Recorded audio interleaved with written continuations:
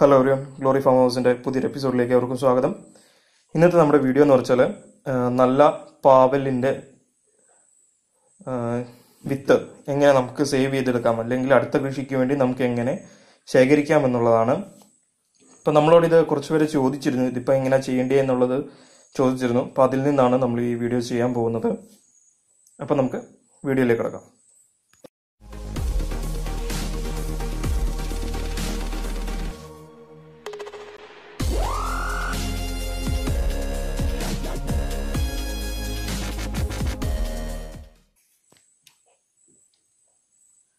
ഇത് ജൂലൈ മാസത്തില് നമ്മുടെ കൃഷിഭവൻ മുഖേന 5 സൈസ് വിത്തുകൾ തന്നിരുന്നു.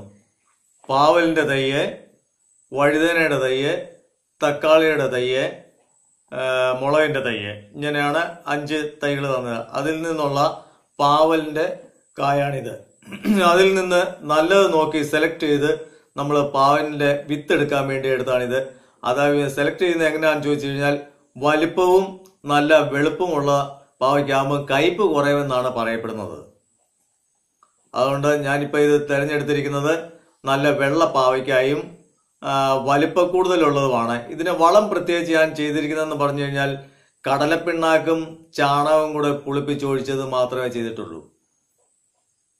ഇനിയിപ്പം നമുക്ക് ഇതിന്റെ വെയിറ്റ് കൂടെ നമുക്ക് നോക്കിക്കളയാം, എത്ര തൂക്കം ഉണ്ടെന്നുള്ളതിനെ പറ്റി കൂടെ ഒന്ന് നോക്കിക്കളയാം. അതിനു മുമ്പായിട്ട് ഇതിന്റെ വെയിറ്റിംഗ് മെഷീന്റെ ഓപ്പണിംഗ് എങ്ങനെയാണെന്നുള്ളത് നോക്കുക. ഇത് ഓണും ഓഫും ഇവിടെ എഴുതിയിട്ടുണ്ട്. ഓൺ ആക്കുന്നു,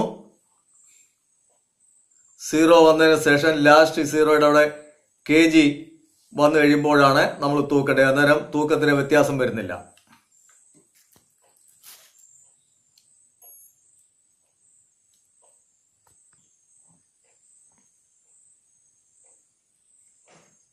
$395 ഗ്രാം.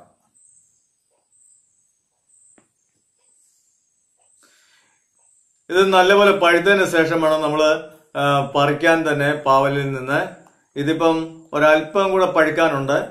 ഇത് നേരത്തെ എടുത്തതിന്റെ കാരണം എന്ന് വെച്ചാൽ, ഈ പരുവത്തിന് എടുത്തു കഴിഞ്ഞാൽ നമുക്ക് ഇതിന്റെ കാമ്പ് ഭക്ഷ്യയോഗ്യമായിട്ട് ഉപയോഗിക്കുകയും ചെയ്യാം, വിത്ത് നമുക്ക് എടുക്കുകയും ചെയ്യാം. അതിനുവേണ്ടി ഞാൻ ഒരല്പം നേരത്തെ എടുത്തതാണ്. ഇനി ഇതിന്റെ വിത്ത് നമുക്ക് എടുക്കാം.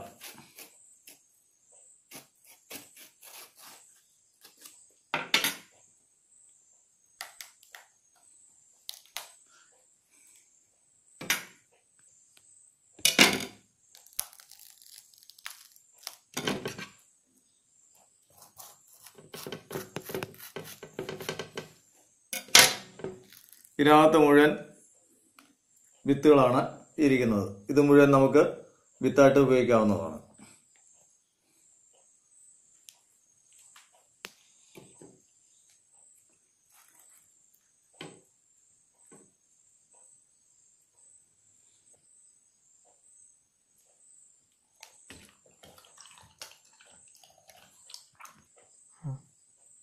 ഈ അരിയുടെ പുറത്തൊരു കവറിങ് ഉണ്ട്, മാതളം. അത് നമ്മൾ മാറ്റി വെച്ച് വൃത്തിയാക്കി വേണം. ഇത് 3 ദിവസം വെയിൽ കൊണ്ട് ഉണക്കിയതിന് ശേഷം, അല്ലെ പുകയത്ത് കെട്ടി തൂക്കി ഉണക്കിയതിന് ശേഷം വേണം ഇത് വിത്തായിട്ട് ഉപയോഗിക്കാൻ.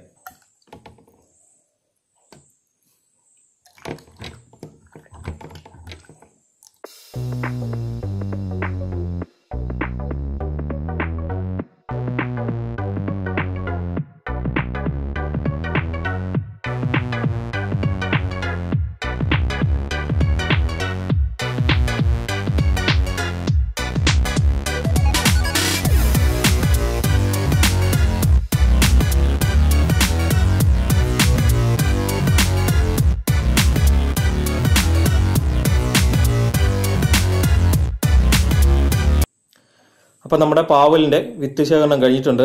അപ്പം നമ്മൾ ആ മാതളത്തിൽ നിന്നും ഈ കുരുവാണെങ്കിൽ വേർപ്പെടുത്തിയെടുക്കുന്ന, അല്ലെങ്കിൽ ക്ലീൻ ചെയ്തെടുക്കുന്ന സമയത്ത് വെള്ളത്തിലിട്ടാണ് നമ്മൾ ക്ലീൻ ചെയ്യുന്നതെന്ന് കാണിച്ചിരുന്നു. അപ്പോൾ ആ വെള്ളത്തിലിടുന്ന സമയത്ത് ഈ തോടെല്ലാം, അതായത് ആ മാതളം എല്ലാം കഴിഞ്ഞിട്ട് ഒന്നുകൂടി ഒന്ന് ഫ്രഷായിട്ട് വെള്ളത്തിലിട്ട് ഒന്നുകൂടി ഒന്ന് ശ്രദ്ധിച്ച് കഴിയുമ്പം ഇതിൻ്റെ അകത്ത് കാമ്പില്ലാത്ത അല്ലെങ്കിൽ പേടായ കുരു അല്ലെങ്കിൽ വിത്തുകൾ വെള്ളത്തിന് മേളിൽ കളന്നെടുക്കും. അപ്പോൾ അത് നമ്മളങ്ങ് ഒഴിവാക്കണം. അതിനുശേഷം നല്ല മാതളത്വമുള്ള കാമ്പായ വിത്തുകൾ നമുക്ക് ഇതേ രൂപത്തിൽ കിട്ടും. ഇതിപ്പോൾ നമ്മൾ വെള്ളത്തിൽ നിന്ന് എടുത്ത് മാറ്റി തുടച്ചെടുത്തിരിക്കുന്നതാണ്, അതായത് തുണിയിലൊന്ന് പ്രസ് ചെയ്തെടുത്തിരിക്കുന്നതാണ്.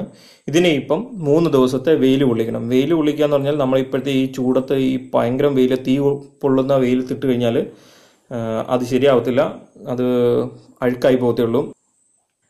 ഇളം വെയിലത്ത് അല്ലെങ്കിൽ ഷെയ്ഡുള്ള വെയിൽ സമയത്ത് നമുക്കാണെങ്കിൽ ഇവ ഒരു പത്ര പേപ്പറിൽ അല്ലെങ്കിൽ ടിഷ്യൂവിലോ നമുക്ക് നിരത്തിയിട്ട് ഉണക്കിയെടുക്കാവുന്നതാണ്. ഇപ്പം 3 ദിവസം മാത്രം ഉണക്കിയെടുക്കുക. അതിനുശേഷം നമുക്കിതിനെ എയർ ടൈറ്റ് ചെയ്ത് ഒരു പ്ലാസ്റ്റിക്കിലോ അല്ലെങ്കിൽ ഒരു സിബുള്ള പ്ലാസ്റ്റിക് ടൈപ്പിലോ ഇട്ട് നമുക്കിതിനെ സൂക്ഷിക്കാവുന്നതാണ്. ഇപ്പം അടുത്ത വർഷത്തേക്ക് അല്ലെങ്കിൽ അടുത്ത സീസണിലേക്കുള്ള നമുക്ക് കൃഷിക്കുള്ള വിത്തുകൾ നമുക്കിങ്ങനെ സെലക്ട് ചെയ്യാവുന്നതാണ്. ഇപ്പം നമ്മളിപ്പോൾ എടുത്തിരിക്കുന്നതെന്ന് പറയുന്നത് പ്രിയങ്ക എന്ന് പറയുന്ന പാവൽ ടൈപ്പാണ്. അപ്പോൾ എല്ലാവർക്കും ഈ എപ്പിസോഡ് ഇഷ്ടപ്പെട്ടു എന്ന് കരുതുന്നു. അപ്പോൾ ഇനിയാണെങ്കിൽ ഇതേപോലെ ഏതിൻ്റെയെങ്കിലും വിത്ത് സെലക്ട് ചെയ്യുന്നതോ അല്ലെങ്കിൽ കൃഷി സംബന്ധമായ ഏത് ടൈപ്പുള്ള സംശയങ്ങൾക്കും ഞങ്ങളുടെ ഇതിൽ കമൻറ്റ് ചെയ്യാവുന്നതാണ്. പല ഏതെങ്കിലും വീഡിയോ ഞങ്ങൾ ചെയ്യണമെന്നൊരിൽ അതിനെക്കുറിച്ച് നിങ്ങൾക്ക് പറഞ്ഞു തരാവുന്നതാണ്. അപ്പോൾ ആ വീഡിയോ ഞങ്ങൾ ഉൾപ്പെടുത്താൻ ശ്രമിക്കുന്നതാണ്. അപ്പോൾ ഈ എപ്പിസോഡ് എല്ലാവർക്കും ഇഷ്ടപ്പെട്ടു എന്ന് കരുതുന്നു. ഇത്തരം കാർഷിക സംബന്ധമായ വീഡിയോകൾ മലയാളത്തിൽ ലഭിക്കുന്നതിന് വേണ്ടി ഗ്ലോറി ഫാം ഹൗസ് എന്ന് പറയുന്ന ഞങ്ങളുടെ യൂട്യൂബ് ചാനൽ സബ്സ്ക്രൈബ് ചെയ്യുക. തൊട്ടടുത്തുള്ള ബെൽ ഐക്കണോട് പ്രസ് ചെയ്യുക.